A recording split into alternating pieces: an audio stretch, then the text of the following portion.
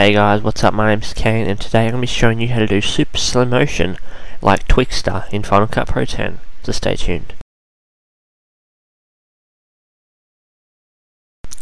Hey guys, what's up? So today we're going to be showing you how to do Twixtor like slow motion in Final Cut Pro 10. Now before we get started I'm just going to show you what this actually does. So as you can see, that slows it right down, you actually see it. Now you can actually make it slower than we're going to make it today, but we're just going to do it a little bit, we're just actually going to do it so it's not 100% very slow and won't take forever to watch.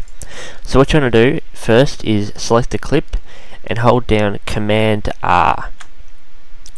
Now retiming is going to come up. Now you want to select this. Normally this will be on normal 100%. Now what you want to do is you want to click that down arrow, you want to go slow, and you want to go 25%. You can go 10% if you want slower, but I'm just going to go 25% for the purpose of this video. Now what else you want to do is you're going to be able to watch that,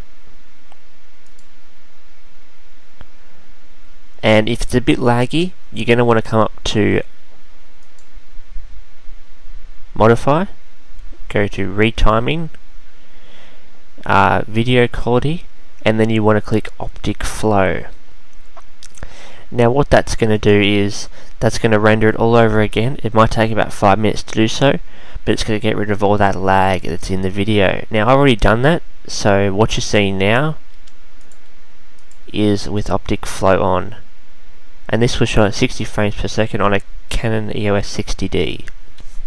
Now if you wanted to take that even slower, we could also do that. We could go slow 10%. We'll just have a look at what that looks like.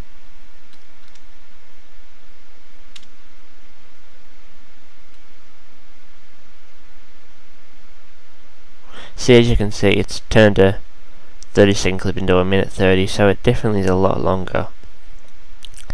But yeah, as you can see, it's 10% slower. It does look a bit better, so if you wanted to try that out, just put it down to 10 and away you go.